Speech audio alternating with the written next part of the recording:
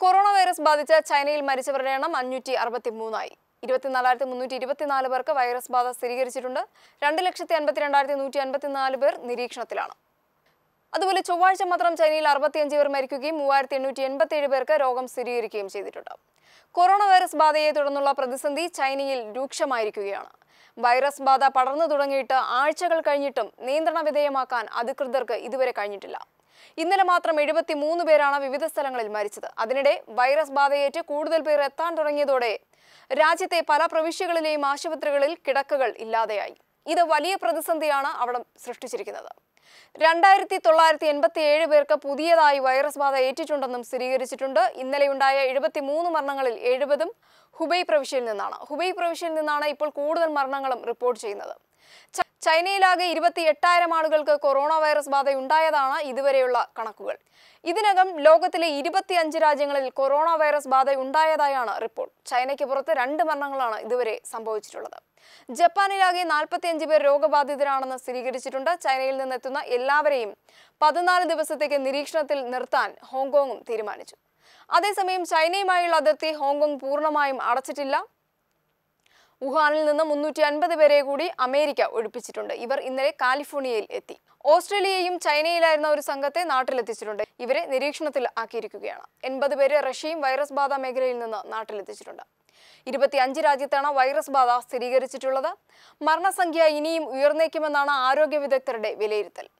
അതേസമയം കൊറോണ മൂലമുണ്ടാകുന്ന മരണനിരക്ക് സാർസിനെ അപേക്ഷിച്ച് കുറവാണെന്നും റിപ്പോർട്ടുകളുണ്ട്. സാർസ് ബാധിച്ചുള്ള മരണനിരക്ക് 10% കൊറോണയുടേത് 2% മാത്രമാണ്. 2 ദിവസത്തിനുള്ളിൽ രോഗം സ്ഥിരീകരിച്ചവരുടെ എണ്ണത്തിലും കുറവുണ്ടായിട്ടുണ്ട്. രോഗം ഭേദമായി ആശുപത്രി വിട്ടവരുടെ എണ്ണത്തിലും വർധനവുണ്ട്. ഹെൽത്ത് കമ്മീഷൻ പുറത്തുവിട്ട റിപ്പോർട്ട് പ്രകാരം മരിച്ചവരിൽ 3-ൽ 2 പുരുഷന്മാരാണ്. ഇതിൽ 80% പേരും 60 വയസ്സിന് മുകളിലുള്ളവരാണ്. ചൈനയുമായി ചേർന്ന് കൊറോണയെ നിയന്ത്രണ വിധേയമാക്കാൻ എല്ലാ ശ്രമവും നടത്തുമെന്ന് അമേരിക്കൻ പ്രസിഡന്റ് ഡൊണാൾഡ് ട്രംപ് പറഞ്ഞിരിക്കുകയാണ്. വിയറ്റ്നാമിലും ചൈനയുടേതിന് സമാനമായ കൊറോണ വൈറസ് ബാധിച്ചവരെ ചികിത്സിക്കാൻ ഫീൽഡ് ആശുപത്രികൾ നിർമ്മിക്കാൻ തീരുമാനമായിട്ടുണ്ട്. 1000 പേരെ കിടത്തി ചികിത്സിക്കാൻ കഴിയുന്ന തരത്തിലാണ് ആശുപത്രി നിർമ്മിക്കുക.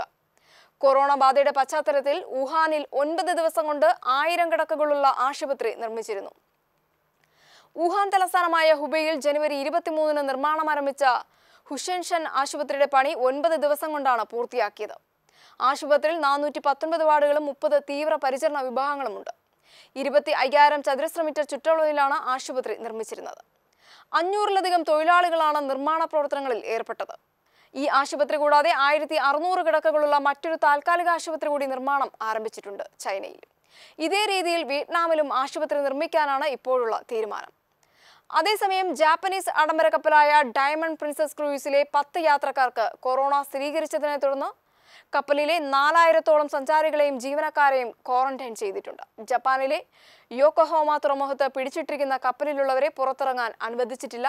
3,700 സഞ്ചാരികളും ജീവനക്കാരുമാണ് കപ്പലിലുള്ളത്. ഹോങ്കോങ് തുറമുഖത്ത് കപ്പലിറങ്ങിയ യാത്രക്കാരന് കൊറോണ സ്ഥിരീകരിച്ചതിനെ തുടർന്നാണ് കപ്പലിലുള്ള 273 പേരുടെ സാമ്പിളുകളും പരിശോധിച്ചത്.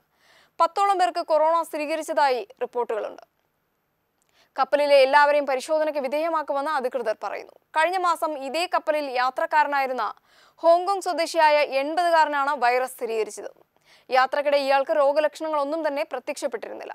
എന്നാൽ ജനുവരി 25-ന് ഹോങ്കോങ്ങിൽ തിരിച്ചെത്തിയതിന് പിന്നാലെ ലക്ഷണങ്ങൾ പ്രകടമായതോടെ ഇയാൾ ആശുപത്രിയിലായി പരിശോധന നടത്തിയിരുന്നു. 14 ദിവസത്തെ നിരീക്ഷണമാണ് കപ്പലിലെ യാത്രക്കാർക്ക് ഇപ്പോൾ ഏർപ്പെടുത്തിയിരിക്കുന്നത്. യോക്കോഹാമ തുറമുഖത്ത് പിടിച്ചിട്ടിരിക്കുന്ന കപ്പലിൽ നിന്നും കൊറോണ സ്ഥിരീകരിച്ചവരെ സ്ഥലത്തെ ആശുപത്രികളിലേക്ക് മാറ്റുമെന്നും അധികൃതർ അറിയിച്ചു. Web desk Kairali news.